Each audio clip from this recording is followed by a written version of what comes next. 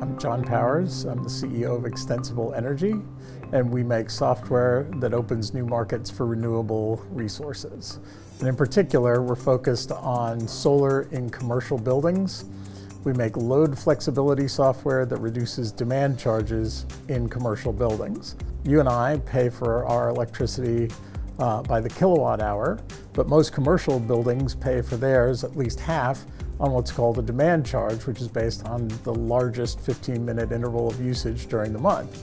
So basically, solar is great at saving energy, but not demand, since one cloud can ruin your whole month. So our software will control the loads of the building to minimize demand charges, making solar pay off much more quickly.